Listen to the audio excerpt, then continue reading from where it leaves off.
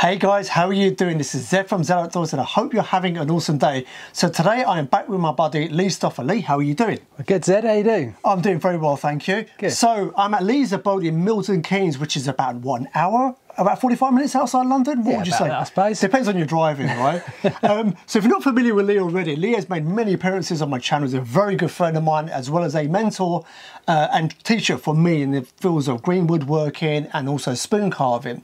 Now, this video is part of an ongoing series where with Lee, we're looking at sheaths for spoon knives. This is a topic that's not covered hugely in a lot of detail online. So I've collaborated with Lee. He's like one of my main go-tos when it comes to this kind of topic. And we're looking at a topic of spoon sheaths. Now, this is a part 2 of that series. Now, in the part 1, what we did, we looked at an overview of a multitude of options you have available to you to make a sheath for your spoon knife. We looked at some incredibly simple, very crude ways of doing it, all the way to ones that are very, very sophisticated and everything in between. Now, what we're doing in this video is we're starting to double down now on the slightly more involved, slightly more intricate spoon knife sheaths. So in this one, we're actually looking at a wooden spoon knife sheath, okay, with a flip lid.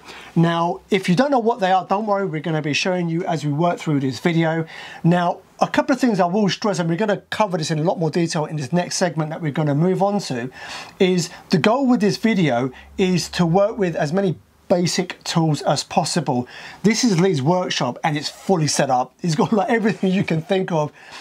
So obviously, not everyone's going to have this. I don't have a lot of the tools that he has here. So as I spoke to Lee and we spoke about the logistics of making this video and this particular style of sheath, we agreed that we're going to try as much as possible to focus on tools that the majority of which you'll have, at the very least, maybe a couple of things here and there that I would say are fairly inexpensive to get, but make the process a hell of a lot easier. Another thing I will stress as well is, and we're going to get into this in a moment, but there are like 1,000,001 ways in which you can make a wooden box sheath for a spoon knife. The goal with this video is to enable you, through Lee's teaching, to be able to make a functional, aesthetically nice looking, simple sheath for your spoon knife. Would you say that was the case? Yeah, hopefully. Yeah, but the thing is this way, if you go online and you see pictures of what spoon knife sheaths that other people have created, like wooden ones, there's some really elaborate designs out there with all sorts of mechanisms and painting and decoration.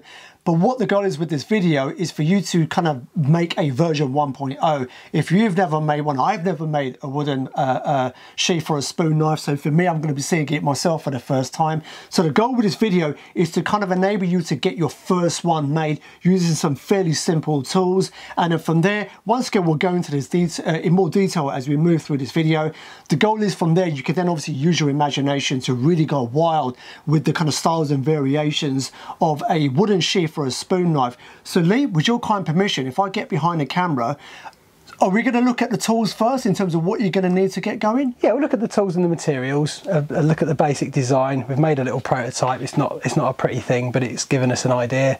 And then yeah, we'll look at the more involved procedure of actually from start to finish making the thing. Excellent, guys. So hope you enjoy this video. A lot of this stuff I'm going to be seeing for the first time myself. So Lee, with your kind permission, we'll get started. So guys, I hope you enjoy the rest of this video where Lee Stoffer is going to be teaching you how to make a wooden sheath for a spoon knife.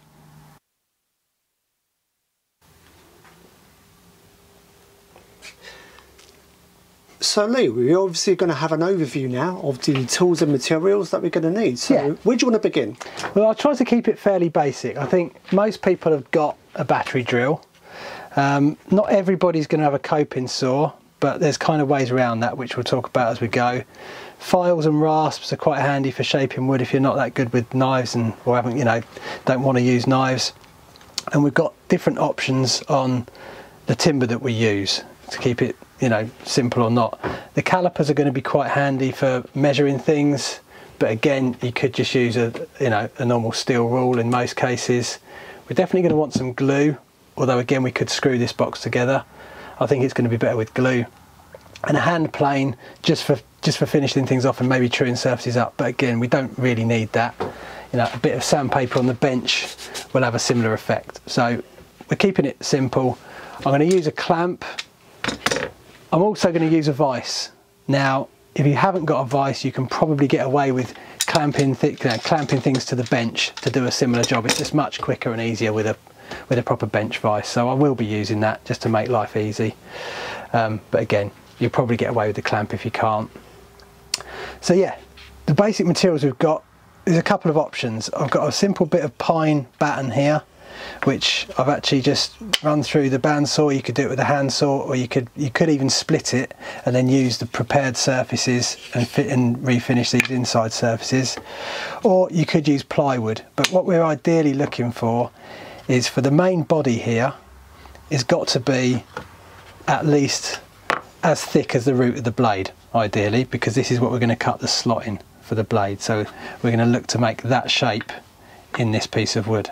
Okay, now, so this is where you could just eyeball it, or you could use your calipers and say, right, the root of the blade is sort of 16 millimeters thereabouts, and we've got a piece of wood that's just over 18 millimeters thick. So that's going to be like the filling of the sandwich, if you like, and then we're going to need a back and a front. So I've left those slightly oversized. This is the actual size piece of wood we want. I've left the back and the front slightly oversized so that we can get position before we finish trim them to their final size. Peg options, we're going to have a peg to secure this. This is just a typical cheap bamboo chopstick. What really makes this easy is the fact that it's already got this taper. Okay, you could equally just split off a piece of the batten and carve this down and put your own taper on it with a knife. If you happen to have an old chopstick lying about, or even a new one, you could use that. Depends how much work you want to make for yourself. The other thing we're going to need is a pivot point or a hinge. So again, we've got two options. A simple screw. What you are going to want is a bit of plain shank on that screw that's at least as thick as the section that you're going to use for the door. Okay, because when this door pivots, if it's pulling on the threads, there's a chance it's going to loosen and tighten the screw. If it's on this plain bit of shank, it can swivel around quite easily. This is another option, which is a cabinet joiner. It's a bit like, if you do leather work, it's like a Chicago screw, but it's a bit longer, and it's actually designed to go in from either side of kitchen cabinets and bolt them together. The beauty of this is this post will sit through the full thickness of this, so then the door will kind of be able to hinge on it. So this part will remain static, and then the threads are actually inside that. So there's two options. I think we're going to go with the screw just to keep it really simple, because most people are going to find a screw in their spares box with a bit of a plain shank on it. But if you've got one of these kitchen cabinet joiners, that's probably going to be a slightly more kind of robust option. It might be worth thinking about recessing so that we lose the thickness of the head kind of inside the timber a little bit, so it's a nice flush finish. But that's far easier to do with these because we can just countersink it. So this is the option we're going to go for, is the pine with a simple brass screw. Your other options, standard thickness plywood, 18mm, 6mm. So if you've got scraps of plywood, you could use that too. So that's your basic options on the equipment and the materials. To cut the slot, we're going to use a drill in the battery drill. We're going to use a coping saw to refine that, and then maybe we're going to use a little needle file and a rasp and a file to possibly clean that up a little bit. But again, they're probably optional if you're half decent with one of these. They're not a tool that everybody's going to have in their toolbox, but they're cheap enough to buy if you haven't, and we'll look at other options to do it without that if we really need to, which would be to do what's called stitch drilling. So if you imagine we're drilling one hole there, then another hole as close to it as we possibly can. So you drill all, this is how this was done, with a series of holes drilled out to make the shape, and then you can basically either file or carve out the remaining timber with the tip of a knife, but that's going to take a bit longer. So we're going to use the coping saw because I've got one, and they're not a bad thing to have in your toolbox and to learn to use anyway. I won't say that I'm an expert with one because I've got a bandsaw, so I don't tend to use it very often, but we're just try and keep this simple and just use hand tools. So let's make a start. So what we're going to work with in this video is the basic Mora spoon hook. Now these have changed slightly over the years. This is a really old one and it had a really sharp point on it. The first thing I'd recommend you do if you've got an older one is just file that point off. It's absolutely useless and it will catch you eventually. But what we're going to need to do to house this is to cut a slot in this piece of pine. So I've already cut this to length, and if we look at it, to house this particular hook, we're about 75mm long, because what I want to do is include the ferrule in this so that we've got a good bit of location and strength in there. Now this is going to be specific to this tool. Now the beauty of this method is, because we're doing this sandwiching thing, we can cater for any shape of hook knife whatsoever. The fact that they've got a curve in them means that when they're located in a slot they can't fall out. That's the whole point of this method as far as I can see. But the first thing we're going to need to do is actually offer this up and mark out the material that we need to remove. So I'm just going to hold that, push the edge down onto it, and then take a pencil and just mark around what needs to come out to house the ferrule first, and then just draw around the shape of the blade basically, and go around both sides. So then we've got the shape that we need to remove actually marked up on the wood. Hopefully that's pretty clear. Now what we could do is measure this to see how thick the blade is, and it's actually about 2.5mm.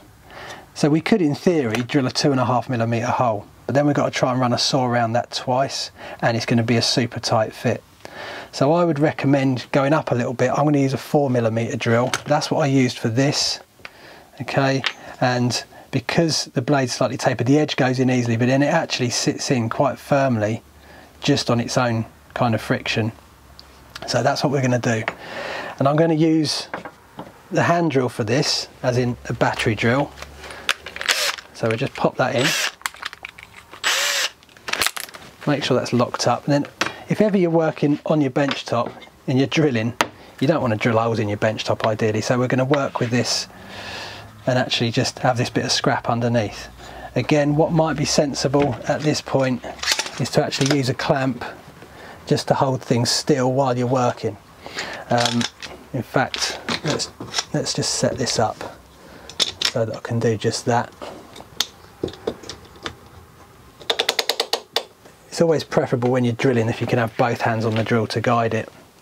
So I'm going to start with drilling the tip of where the hook's going to go, and I want to try and keep that nice and vertical, so I come out at the same place on the back as I went at the front.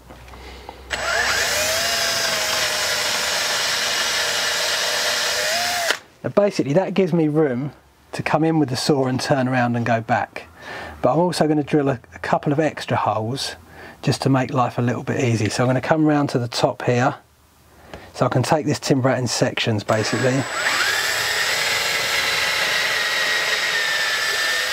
Should make life a little bit easier for the saw. Another one about 3/4 of the way round.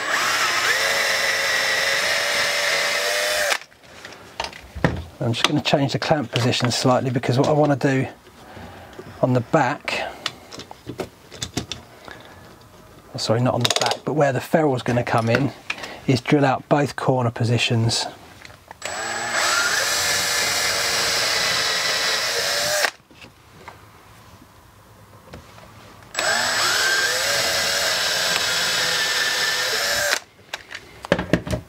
So at that point we've got some reference points, and you can see they've gone all the way through and into my piece of scrap. Now this is where I think it's going to be really quite handy to have a vise to do this bit, because we can grip this nice and tight and keep it all safe while we're doing the cutting. So if I come in and just lock this up in the vise, so to begin with I'm going to make these 2 straight cuts down to these holes to remove the piece of material where the ferrule of the blade is going to sit. I could use the coping saw for this, but I've got a Japanese pull saw here, so it's going to be easier to maintain a straight line with this. So I'm going to come in on the pencil line, straight across, try and make sure I'm going to line up with the hole on the back.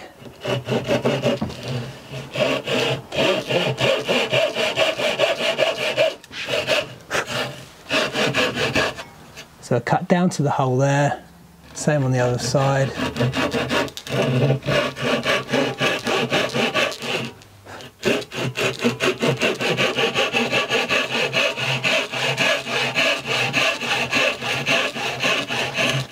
That's it, we don't want to go too far.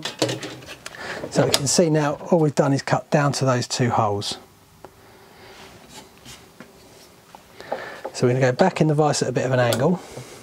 And this is the first cut I'm going to make with the coping saw.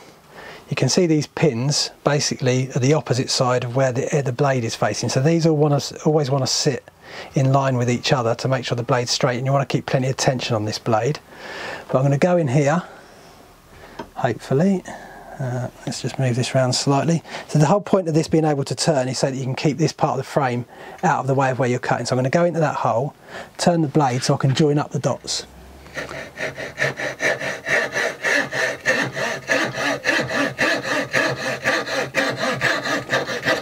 So that's our first piece of waste removed, and that's the bit that's going to house the ferrule of the blade. So now we can start this longer cut. So I'm going to put it in and get that cut as vertical as I possibly can and cut down to this first hole. So it doesn't matter really where the saw's sitting as long as this frame's out of the way. I'm going to start with the inside, and you can set these saws up to cut on the pull or the push stroke. So this one's set to cut on the push stroke, so I'm going to start it on a corner, try and get it to engage, and then the tricky part is to try and follow the line.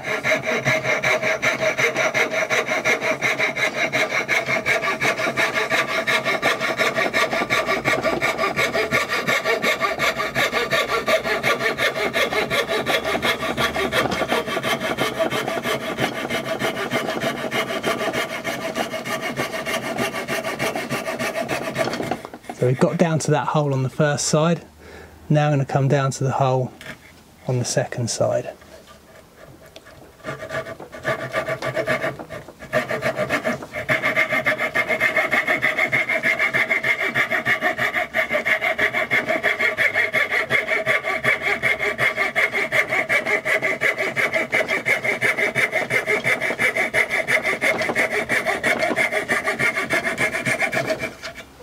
And there's our second little sliver of waste removed.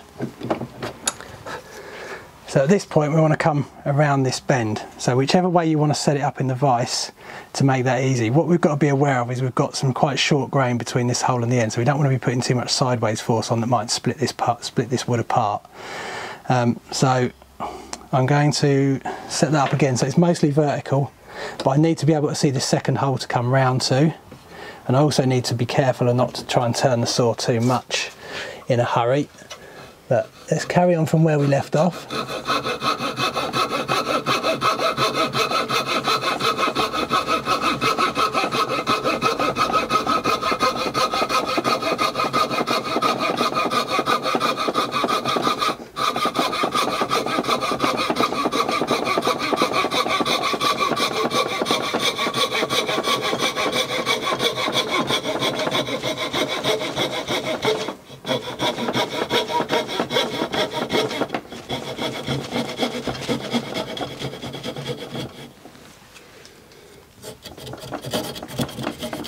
That's it, so we've gone all the way through to the hole now. So you could kind of rewind and come back out, or you could turn the whole thing around and then cut back the other way from that hole back. But because I've just done the turn in that direction, I'm going to come back and try and maintain that.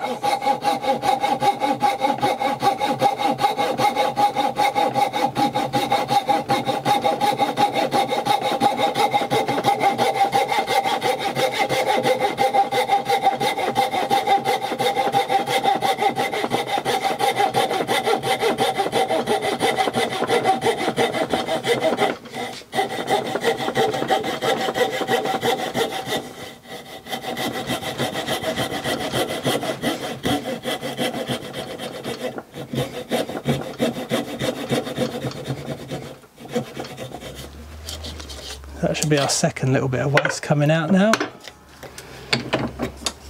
So we've got nearly all the way around now.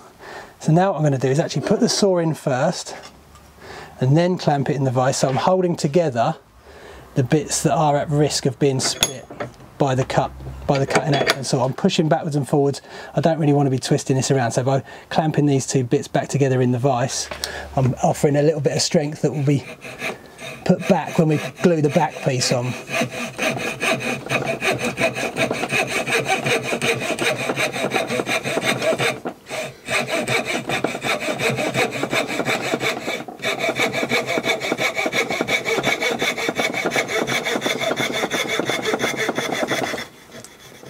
So the basic technique with these saws is a bit like with a bandsaw or a scroll saw, is as you're actually doing the saw in action, the saw needs to be moving backwards and forwards to be able to turn, otherwise you just end up twisting the blade.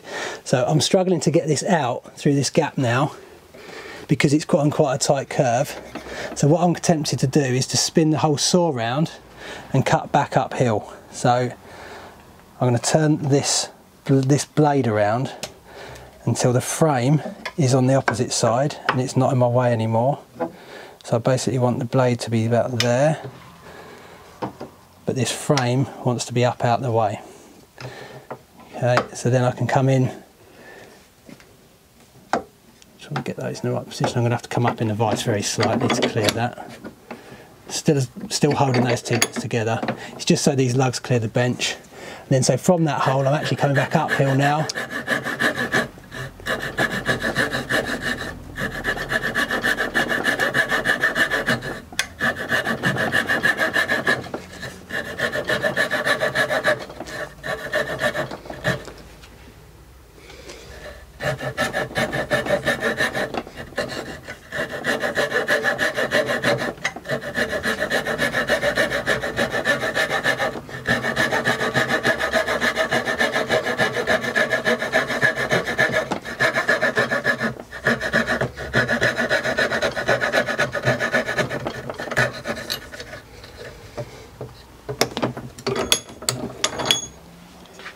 We should be able to take that out of the vise and take the saw out, and we've got most of that waste removed. It looks a bit thin here to me, so I don't know if the blade is going to fit in that.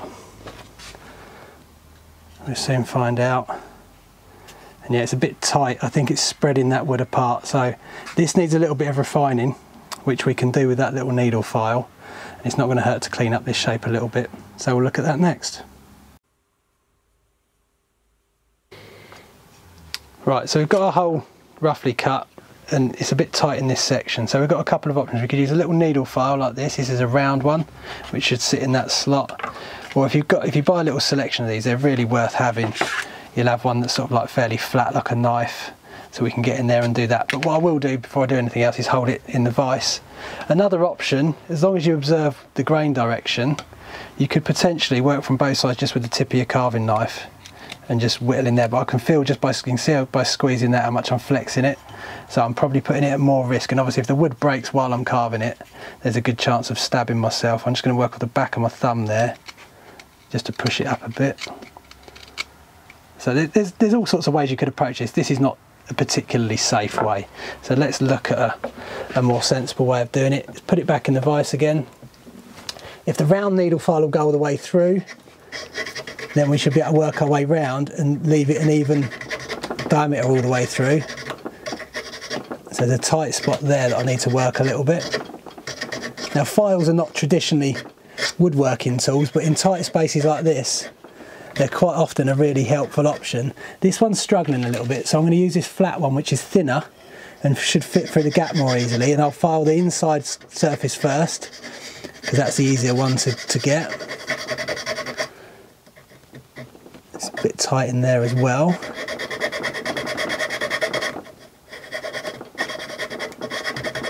Certainly don't try and force the file because you'll break it.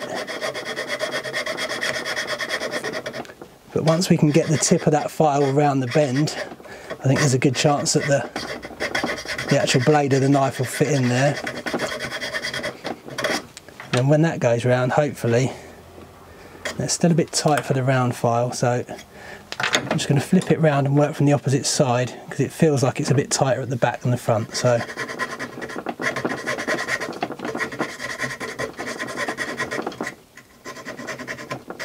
it's just a particularly high spot there.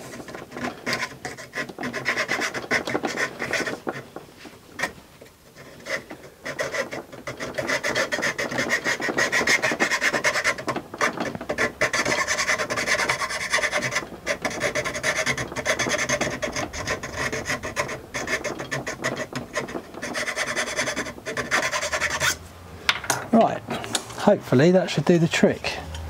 So just going to quickly test fit the knife again. Obviously be aware that you're pushing a sharp blade through this, so don't have your fingers right on the back of it. but that's now going in quite nice and flush, and it's quite a nice tight fit. Something to ask, obviously you're using seasoned wood. Yes. So for those watching, if they were to be using green wood, is that advisable? No, because what's going to happen is as it dries, this is all going to shrink and move, and also you wouldn't want to put a steel blade in wet wood. So as much as you're going to carve with it, you certainly don't want to store it in it. So I'd definitely start with some seasoned scrap. The reason I'm using pine is because it's much easier to work than the hardwoods. So like if you're using ash or oak, it'd make a stronger box, but you're going to have to work a lot harder to remove the material. Most people have got scraps of pine knocking about. If not, you know, you'll find that you could make it out of bits of pallet, for example. It's easy enough to come by this material. If you're going to use wood that you've harvested from a tree, cut it to the right dimension, or near the right dimensions, and then season it, and then actually do the work. You could take out some of the waste while it's green, but actually, with what we're doing here, it's far easier to work this wood with these tools when it's a bit more seasoned. So I'm just going to sort of clean up where we've been with the drill and the saw, because we've got the opportunity now. When we put the back on it, we won't have the opportunity to work through it with a file like this because it'll have a back. So I want to do any of this work now while I've got the opportunity to get in there and be able to push something all the way through.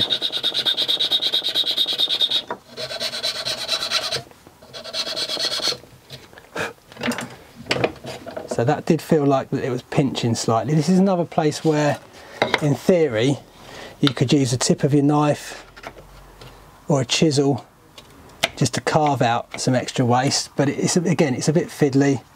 Come down in here like this maybe, just to take a bit more out of there, and then wiggle the tip in. But again, I can feel this flexing around in my hand because we've weakened it effectively by taking this material out. So I think in the interest of safety, work with tools that are far less likely to cut us if we slip. Just clean these corners up a little bit till we get a nice comfortable fit.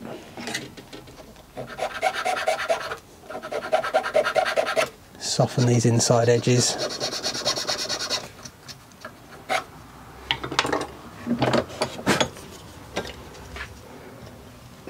Yeah, so now that's a much more comfortable fit. It's not flexing the wood apart, and it's sitting in there quite cleanly.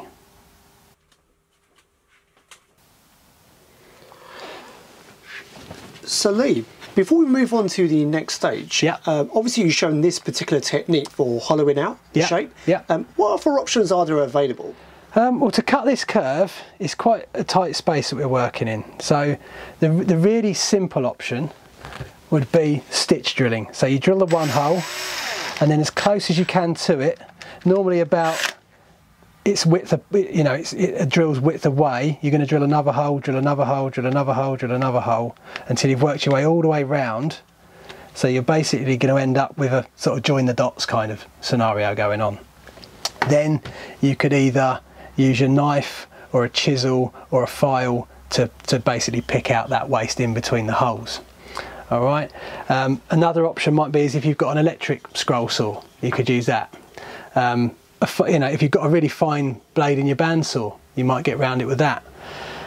Another option would be if you've got some wire or an old coat hanger, if you could bend that to the shape of the blade, you could heat that up with a blowtorch and then actually burn this slot in. Definitely do not heat up your blade with a blowtorch and burn it in with that, because you'll have no temper left in the steel. But yeah, the long and the short of it is, anything we can do to remove this waste whilst retaining this sort of like the strength in it at this stage without breaking it. Basically, if I really pinch that together, we'd probably split it across here. That's why I've left it a bit tall here actually, so we've got plenty of strong grain. But of course, once we've glued on a backing piece, we're back to kind of like a solid lump again. So that's going to be the next part of the job. Now this is just an old piece of batten that we're working with, so I've got a clean flat surface there, but I say clean, it's a bit grubby, and the back of this is a bit as well. So I've just got a bit of sandpaper on the bench, pin that down just to key up this surface a little bit.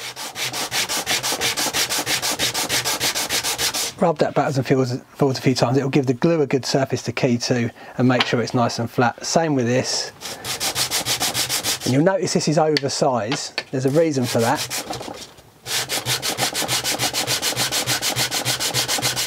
when you're making stuff like this, it's really easy to get stuff out of alignment. So I've left this extra long basically, so I'm going to leave a bit hanging out the top.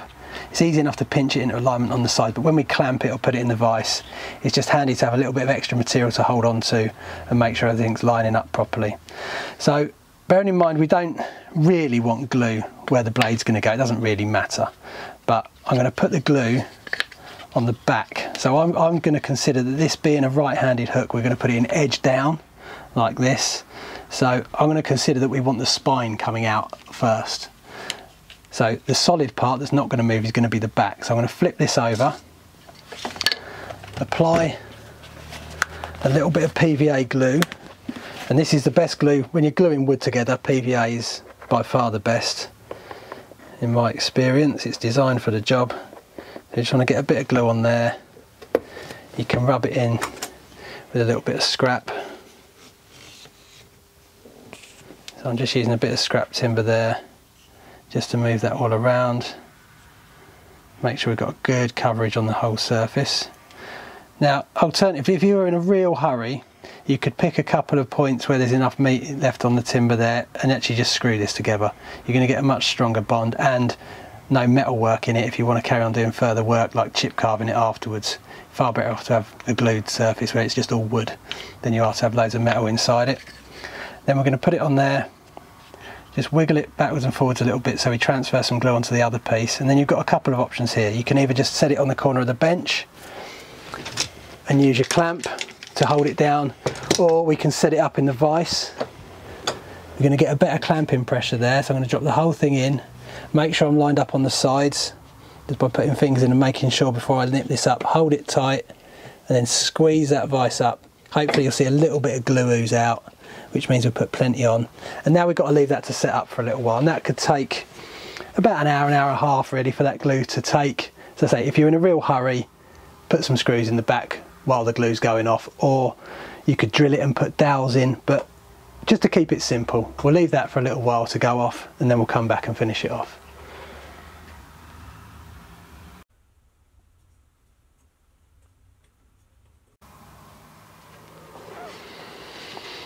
Right, so we've left this in the vise to go off now. So we've basically got the backing that's made this all nice and solid now, and we've got that little fit in. Obviously it's not going to go all the way in because we can't clear the handle here.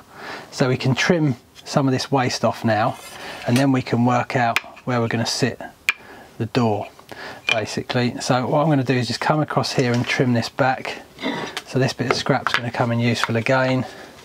I'm going to take this saw and just trim this flush with the end of what we've already put on there.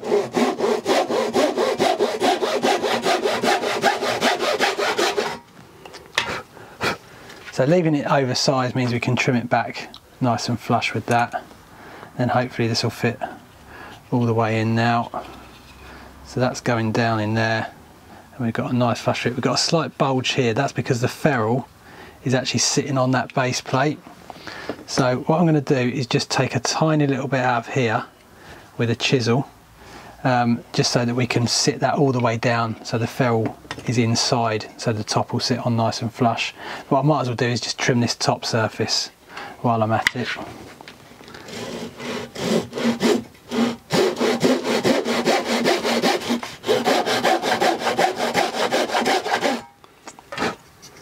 Okay. We could actually plane the sides up now, but we might as well do that when we've actually fitted the door. So all I want to do for now is just get in here and chisel a little bit out of there. So this is one tool that we didn't add to the list, but something like this is a 1/2 inch 13mm chisel. So all I'm going to do is come in at the back there, give it a tiny little tap. Now this is where we're going across the grain, so that it's a little bit harder wood. What you don't want to do is go hammering it in there, because that's going where we're going with the grain. So I'm just going to rock it in there just to score the wood. It doesn't need a lot of effort to cut that part. And then I'm going to go back to the vise, secure that, and then hopefully just come onto that edge and just chip a little bit of waste out of there. It's going to give us some clearance for the ferrule. And if your chisel's nice and sharp, this shouldn't be too difficult a job to do. Just chip that out. Like this. There's only a couple of millimetres have gone in there. Let's see if that's got us where we want to be. We might need to take a bit more out. But no, see now, looking at that from the side, we can see everything's sitting nice and flush. So that's just made a little bit of space for the ferrule to sit in. So now we can worry about the door. So one of the considerations that we need to make with the door is we can't start with this super over length because it's going to foul the handle. So say we're going to come up, so we can clear the ferrule, we can leave it overhanging a little bit. I'm actually going to go that way round. So I can let it hang a little bit there at the moment, but we've got to work out the position, because what's going to happen is when this swings round, if I illustrate with this part, where we hinge it is going to make a difference. If I hinge it kind of here and spin it round, it's never going to open to let the blade out. So we've got to come quite high up into this corner. So I'm saying probably around here, hinge it so it turns from that point, and then the door's actually going to get out of the way of the blade. Hopefully that makes some sense. So I've already kind of marked that position on this piece here, and then if I use this so it hangs out, I can actually test it, but more importantly, I can drill the hole while there's still plenty of material for me to drill it and countersink it and not risk splitting out the end grain. So I'm going to use this bit back to front. Just one question, if I may. Yep. When you do have the lid on top, do you have to be mindful of the overall thickness based on the screw you're going to be using? Yes, well what we want is for this part, see, we want this to run on the plain shank of the screw. So bearing in mind we're going to countersink this in so the screw sits nice and flush. What we want is for this bit to be running on this plain part of the screw, not on the thread. We want all of the thread to go into this part to hold it nice and secure. Okay, so let me try and illustrate. If we put that on there, then the door's going to kind of sit behind it and pivot on that plain part. So the potential benefit of using one of these cabinet joiners is with this screw system, we're going to put the screw in, and actually that screw is just going to go into the filler of the sandwich, if you like. It's not going to go all the way through to the back. The bonus of using this is it would go all the way through the whole thing. So this bit would actually sit up there, so you'd see we'd be running on a plain bit of shank, but this screw would actually secure the whole box together as well as the glue holding it. This would hold the back and the front on, and then it'd be easy to adjust the tension. So there's your two options. We're going to do it with this screw because, like I say, most people have these kicking about. Not everybody's going to have one of those in their toolbox. I mean, you could probably go and pinch one out of your kitchen, but let's do it the basic way. We could always look at this option on another occasion. So I'm going to line this up now at the bottom because we've got that opportunity, and we want to come in the right distances. So I've marked these distances here as about 8 millimeters. Okay, so what I'm going to do is offer this up. I'm going to mark on here where the edge of the box is. Okay, and then from that line down, I'm going to draw a line that's 8 millimeters away. I'm going to come in there. Then from the edge I'm going to mark a line that's 8 millimeters away. And again, this is where you might find that a plywood front, because of the potential, because it's being close to a corner, if you've got it open and you lean on it, it could easily split. Obviously the plywood as an option is a similar sort of thickness, but you've got at least three laminated plies where the grain's going to be going in opposite directions. So if you find out that what you've used isn't as hard wearing and as effective as you wanted it to be, then go back and use a piece of plywood instead. But we're going to, again, just stick to what a lot of people are going to have kicking about. So what I've got in this drill is a pilot drill with a countersink. To start with, what I'm going to do is actually just drill this through on the blank, just till I'm through that. Okay, then I'm going to put it back on here, and I'm going to hold it in line with the bottom of the box. I'm going to pinch it down. In fact, let's do this properly, and I'm going to clamp it down again so that we can make sure nothing moves around. So So I'm going to roughly get that in place, give the clamp one click, just to get the position dead right, lining up on the sides, lining up at the bottom. Then I'm going to give it a couple more clicks just to make sure it doesn't move around. Then let's come in, drill through the same hole, so we've got that for a guide. And put a little bit of a countersink. So yeah, I've done that in one operation. We've got that little bit of a countersink in there. Now again, while this is still nicely supported by the extra timber, this will be a good time to put the screw in.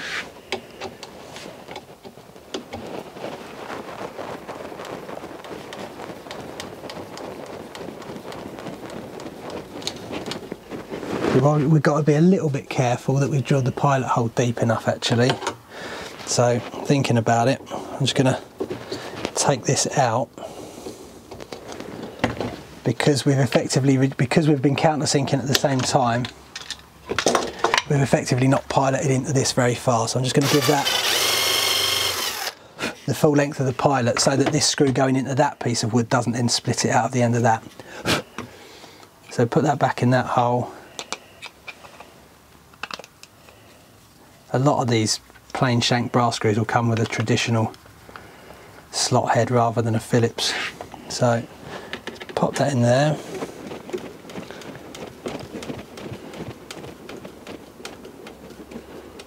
Tighten it down until it's firm enough that it can swing.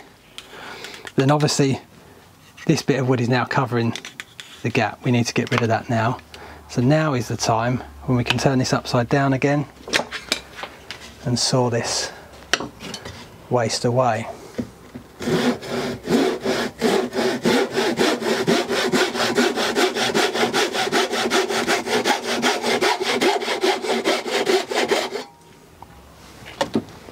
Alright, so now we hopefully should have a box that swings, the lid swings all the way out of the way, out that comes, in it goes. So all we really need now is something that's going to hold this in a closed position. We want to sort of finish, this is a bit rough, so I just want to sink that screw in a little bit deeper, or I could actually remove it altogether and just finish this surface, but while it's in situ, just to make life easy, if we take the knife out, we can just, as I say, if you haven't got a hand plane, you could just finish it on the sandpaper like this. It's just about started to touch the screw now. We've got a reasonably smooth surface. Again, if you have got a little block plane or a little hand plane, it's going to help to just chamfer these edges back a little bit, just to make them less sharp, makes them less prone to cause problems. If you wanted to, just to make sure everything's nice and flush, we could hold the whole thing in the vise. So then if you've got a nice hand plane like this one, we can plane the whole thing up.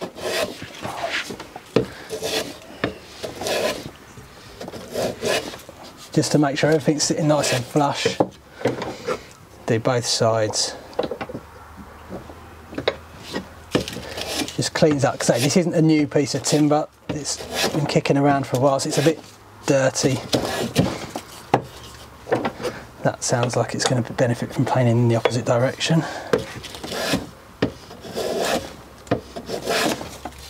There we go. Then we could even plane the end grain, in fact, or we could sand it. So there's options. You could just use your knife to come along and bevel these sharp edges back. You don't have to do it any particular way, just whatever's going to give you a nice result with whatever tools you've got. Just be mindful when you're coming off the edge, you're better off cutting back towards the centre just to save tear out. Same as if you're planing, you want to plane towards the middle and not come all the way off this edge where it's likely to chip out. So let's just chamfer these edges back. And again, you could do this with the rasp.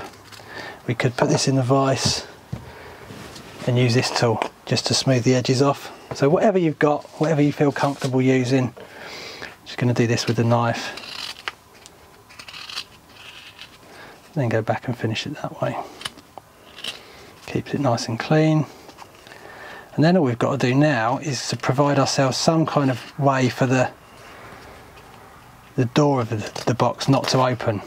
So at the moment we're just relying on the pressure in the screw to create like a friction fit, which it's doing reasonably well actually. That's not going to fall open, but obviously it could get knocked in a bag, and then we're at risk of breaking the part where the screw goes.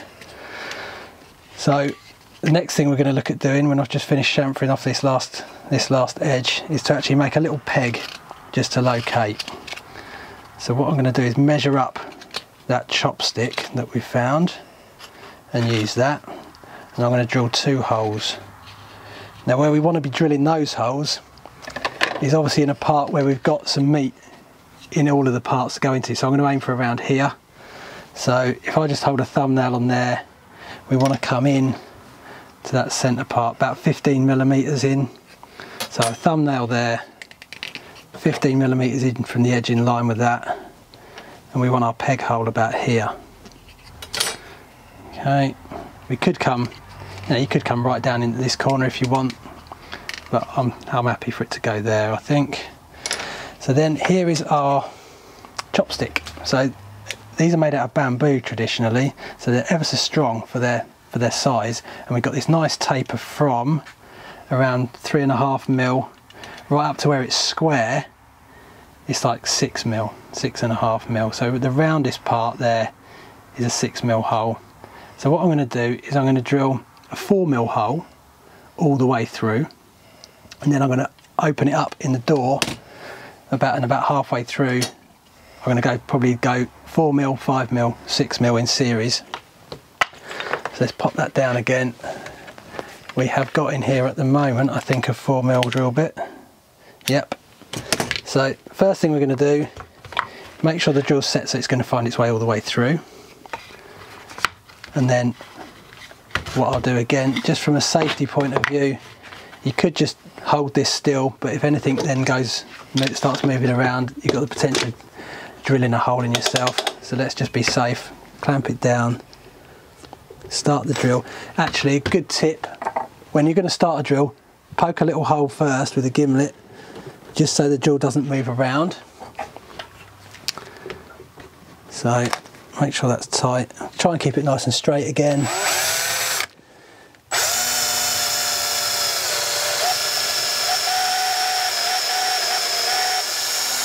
So we're all the way through. Then lose that drill bit.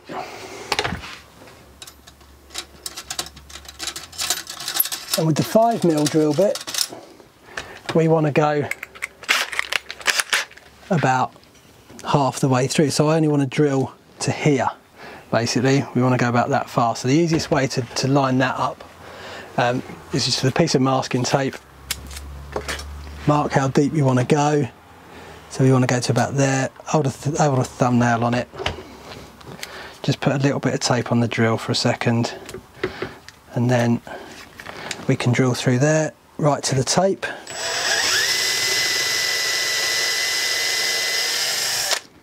Out with that. Then we're going to swap to the 6mm, and pretty much we're just going to drill through the door. So I'm only going to go about just over 1 centimetre. Again, I could tape it, but I'm going to just eyeball this. Kind of get a feel for it, and then we'll test it. It might not be quite deep enough yet, but better to creep up on it. So what I want is for this just to come through the other side, look, and that's gone. So it's tight on the front, it's reasonably tight on the back, and it's going to hold itself in place. Okay, so that's stopping this swinging apart now. So now we can basically cut this to length. We don't need that full length. What you can see is we've still got round up to about here. So as this hole wears, which it will, because the bamboo is going to be harder than the pine, so as this sort of spins around and gets tight, we've still got enough that's going to keep getting tighter. Now if you wanted to make this captive, you're going to want to leave a bit extra on, and really you might want to start with a slightly bigger piece of timber so we've got room to drill a hole in it. But we could just cut a groove and tie this on with a piece of string. I think for now what we're going to do is just trim this to length. So again, I'm going to lay that down and just use a little saw. just cut that off. And then, just to tidy it up, we don't want these sharp edges on the end. Just going to chamfer the end of the peg. And that's best left in the job to do that, because it's quite a tiny thing to hold on to. So if I leave it in its hole, it's wedged in quite tight. Just chamfer those edges back. Okay, so that's nice and clean now. And now the beauty of that is if it's stuck in the hole and it's too hard to pull out, you just put it down on the surface and out it comes. This is where it's probably worth being able to make it captive somewhere, but realistically you can open it up and just poke it back in its hole anyway. You're not going to be without it for long. And how long is it going to take you to whittle one of those out of some scrap timber if you did actually lose it? So you could tie it on somehow, drill a hole, tie a bit of cord on, something like that. But basically we've now got what we wanted. So the knife fits in, the door swings shut, and then the peg holds it closed. So we've got a nice little enclosure. Very basic, but we could go on to sand it, smooth it out, decorate it if we wanted to. You could chip carve it, paint it, whatever you like, and it's quite a neat and tidy finish.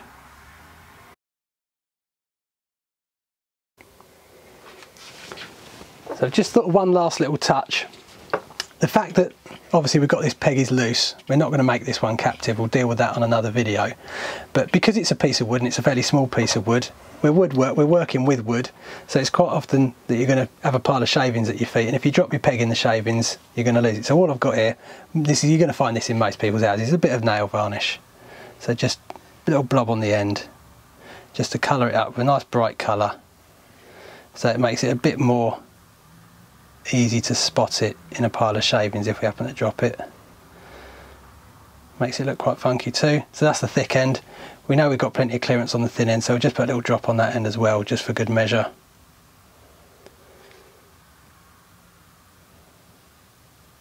Just so it makes life easier if we do actually drop it. And there we go, finished job.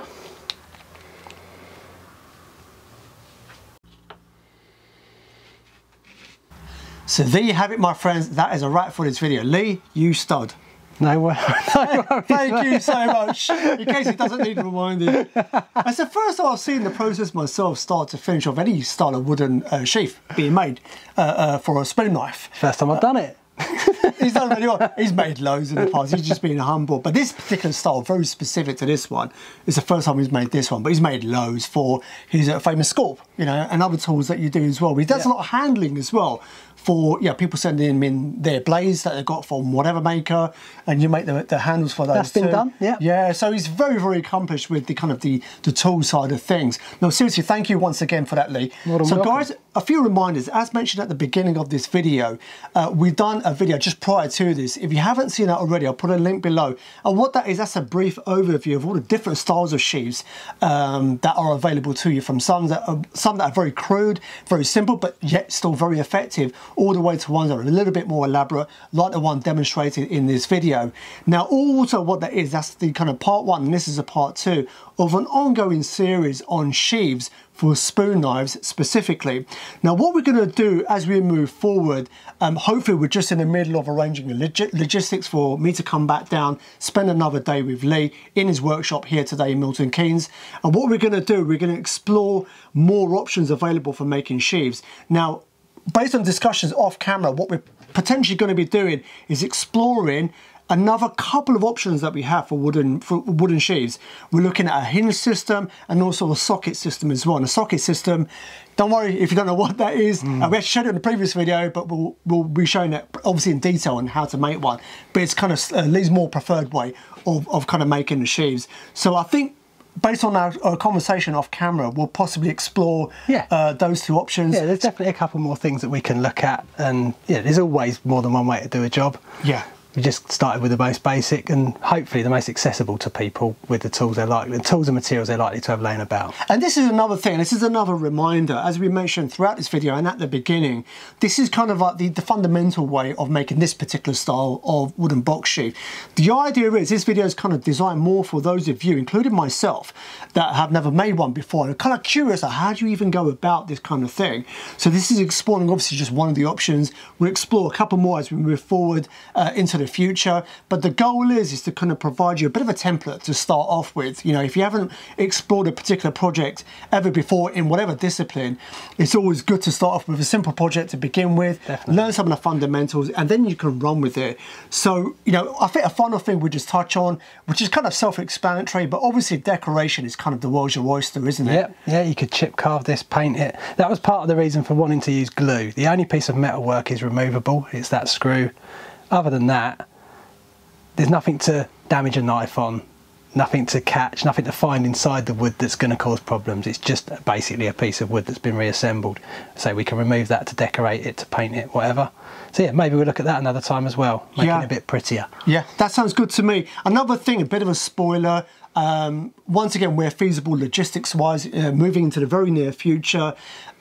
Lee's a very dab hand when it comes to things like chip carving and disciplines like that.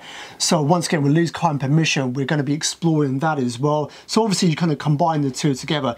But the point being, for this particular video, this was to kind of illustrate to you as well as to myself the kind of the step-by-step formula to make this particular style of wooden sheath. And obviously you use this as a template to obviously explore yourself and kind of go off with your own creativity. So guys, I really do hope you found that useful. Like I said, it was the first time I've seen the entire process myself, so it was a real eye-opener in terms of saying, oh okay, these are the subtle nuances you've got to be wary of, and obviously a general process that I can now go away and attempt it myself. So links below to everything that I mentioned. A final reminder also, I forgot, is Instagram and Lee's website below as well. It's a great way of seeing the work that he's done in the past, so I'll put links below that to that also.